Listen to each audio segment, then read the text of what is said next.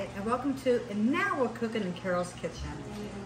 Today I'm going to cook one of my family's favorite stuffed bell peppers.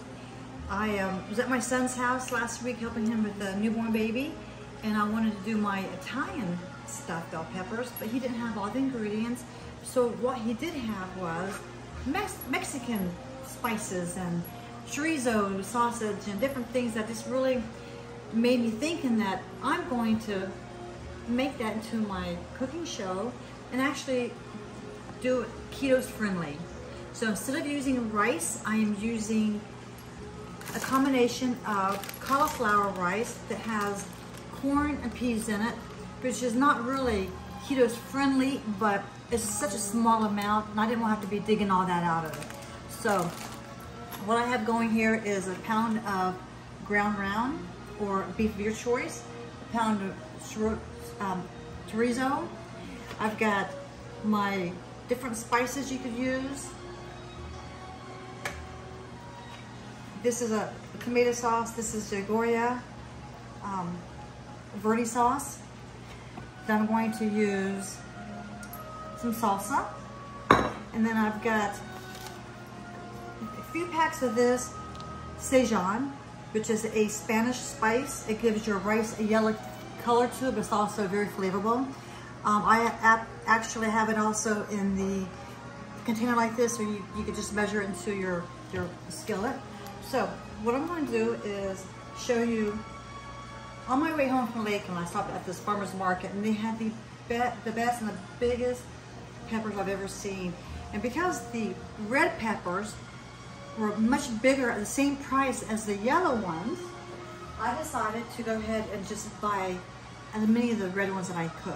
Usually I do like a rainbow color, red, orange, and yellow and green. But tonight I'm just doing the red and then one yellow. So I went ahead and got the top cut off and cleaned. And then I put what I cut off, I cut some of that up also so that I add that into my meat as I'm cooking it. And then I have one medium-sized onion. So I'm going to add, as the meat cooks, I'm going to add, I like doing my own combination of salt, pepper, and garlic. It's all the same measurement. 1 cup of salt, 1 cup of pepper, and 1 cup of garlic powder. And then you just pour it into your containers and you always have it ready. So I'm going to get started with putting the meat into the frying pan. I've got the water boiling over here. So as I cook the meat, I'm going to go ahead and put a few of these. They only take about 3 to 5 minutes. Keep an eye on it. I don't like mine fully cooked because it's going to cook in the oven at 400 degrees. So it's going to continue cooking. I don't want it to get so soft that it falls apart when I'm stuffing it. So I want to put it in some salted boiling water. For about 3 to 5 minutes, like I said. I'm going to turn my burner on medium. I'm going to go ahead and cook up the meat. Now I have the chorizo cooked with the ground beef with 1 onion and 1 pack of cauliflower rice. And then I did add 2 packs of the Szechuan Mexican spices to it. I was going to add 4, but I think 2 is just really sufficient. I added probably a 1/4 cup to my meat mixture, the Goya spices, or Goya. And then I added just a 1/4 cup of salsa. And then I added about 2 tablespoons of salt, pepper, and garlic. And I could let it cook until everything is nice and tender and the meat's brown. And then I drained it. You don't want the extra grease that's from the meat saturate your peppers because it makes it a little too messy and a little too much oil. So now that this is cooked, I'm using a cake pan. Normally I will use a bundt cake pan, and I could usually get about 4 to 6 in here, depends on the size of the peppers. If you don't have this type of bundt cake pan, certainly the Angel Food cake pan will work just as fine. No. I got my peppers cooling so I can handle them. I turn them upside down so they could drain a little bit more. So I'm going to add now, this is the fun part because if you like your cheese, you add as much as you want. So I do like mine cheesy, so I'm gonna probably put about a cup and a half. And then don't forget, you will top it off. Before you put in the oven, you can put some more cheese on top of it along with your sauce. And the way I made my topping here is just 2 simple ingredients. Store-bought salsa, and a small can of tomato sauce. You don't need to add any spices or anything else to it because your meat has all that in it. And I don't want to have so much spices in the sauce that's going to take away from the flavor of the meat. So I'm going to stir this up really good.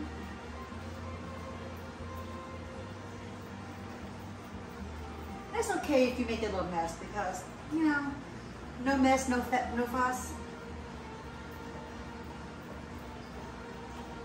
Okay. Now I'm going to probably put a little bit more cheese in it. I'm so glad to be back home, but I really do miss my grandbabies. My one son, Richard, has a little son named David. He adopted 10 months ago, newborn. And to their surprise, God blessed them with another baby. She was able to carry 9 months, all full term, nice, healthy little girl. Her name is Abby. So they have 2 kids now, 2 babies, Abby and David. And one thing about Lakeland is a lot of farmland, and you get fresh eggs there also. Okay, now I'm going to stuff the peppers.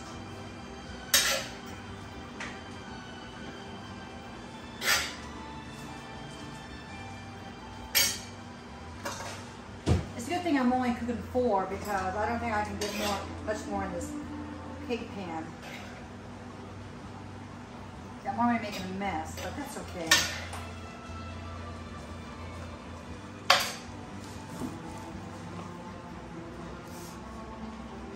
Then I had the pleasure of staying also with my youngest son, Bobby, and his wife Emily.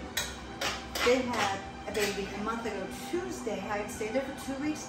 A precious little boy named after my father, Carcel. My father would be so honored and proud knowing that his name, which is very rare, you would never hear Carcel out anywhere else because my grandmother actually came up with that name. The rumor has it that she came up with the name because when my dad was born, they thought they were having a daughter and they couldn't think of the name at the last minute. And when Dad found out, when Papa found out it was a boy, he goes, well, I guess I'm going to need to sell that truck and sell that car. And so Grandma was thinking, car sell. They sold it, they come to sell the car. And but I don't know if that's true or not. But he is precious. I miss him so much. Now I feel like my family is definitely complete. I've got 4 precious grandchildren.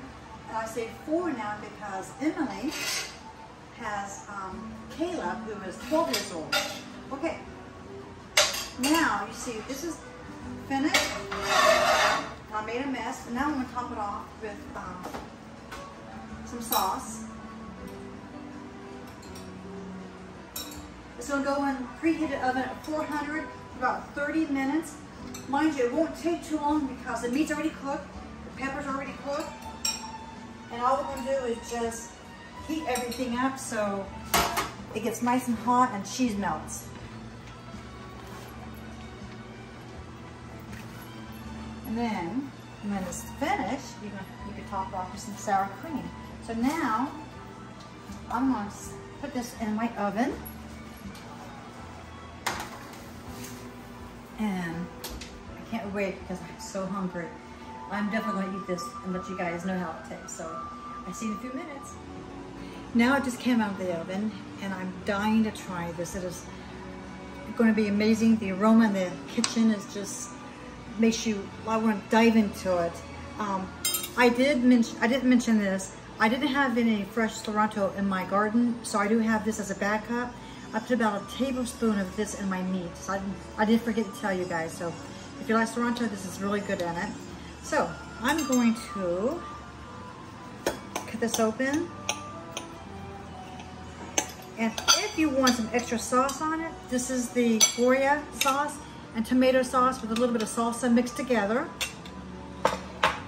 And this is already so juicy. I don't think I'm gonna need any in it. And cheesy. Look at this.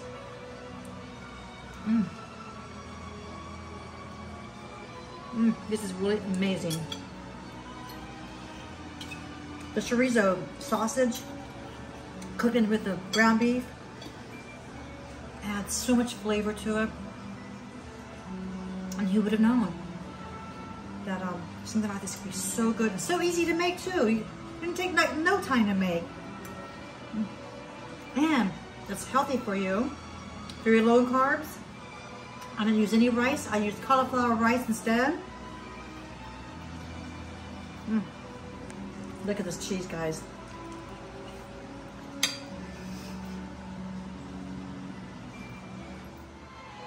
Thank you for watching today's episode of my stuffed bell peppers. It's so good, I can't stop eating it. So you have a good night, and I'll see you next time. Have a good evening. Bye.